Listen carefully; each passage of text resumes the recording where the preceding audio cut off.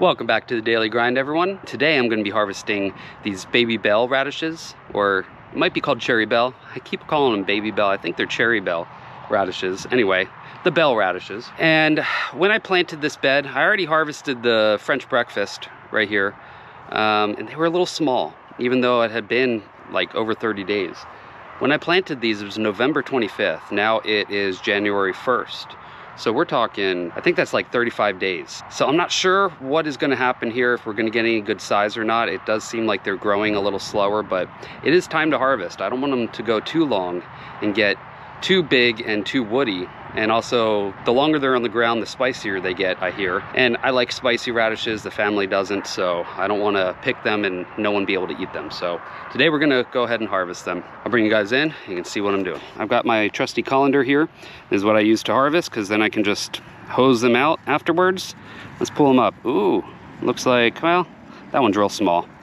That's okay, I'm gonna get some small ones. I had a bunch I didn't thin them out as much as I probably should have. So that's okay. That one's not bad. It's not all loss here, because these little ones that I'm not going to eat go to the chickens, as well as the radish tops. My chickens love them.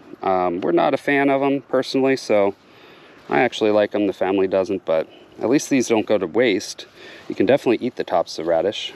They're pretty good. I like them in salads a lot, but hard to get the family to eat the salad when it's in it because they don't like it. So that's a decent one too. Ooh, got two right in a row that are decent. And this one, there we go. That's what it should look like. That's a good one right there, guys. Got two really good ones right there. Well, one really good one, a decent one. Decent little harvest of radishes, about the same amount that you would get in the grocery store if you bought a clump, which that usually isn't super expensive, so it's not like I saved money here, but I do like these versions better. These cherry bells are much less spicy than the radishes, little round radishes you get in the store, and they've got a really good flavor. So plus it's much healthier to grow it at home, so I'm pretty happy with that. But take a look at that versus, so this is what I'm keeping, this is what I'm not keeping. So I would say about half of them turned out edible and the other half are going to the chickens. Now I did overplant, so that could be it. Maybe they were too close together, I'm not 100% sure. But unfortunately, I didn't get a huge harvest. It seems like this bed is just not producing too many, but I did grow everything really close together. I was trying to maximize the space. Maybe I grew them too close together. I mean, you live, you learn. Maybe that's the issue. I'm not 100% sure what it is, but I'm gonna go ahead and break the tops off of these.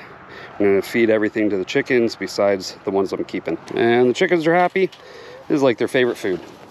The sky is falling! They love radish greens. There we go, guys, that's the harvest. Not a whole lot, but hey, it's free and it's organic and it's really good to eat. So that opened this up to allow these carrots now to get a little more sunlight, because these were growing a little bigger around them. And I do have quite a bit different root veggies in here. Unfortunately, I think I'm realizing I did plant them way too close together. I've got maybe 1.5 inches to 2 inches from the carrots to the beets. That's not enough space. I don't know what I was thinking when I planted this bed. What are you, stupid? But hey, you live, you learn, and you do a different next year, right? So I might have to decide what I'm going to keep in this bed, if it's going to be the carrots, or it's going to be the beets, or it's going to be the radish.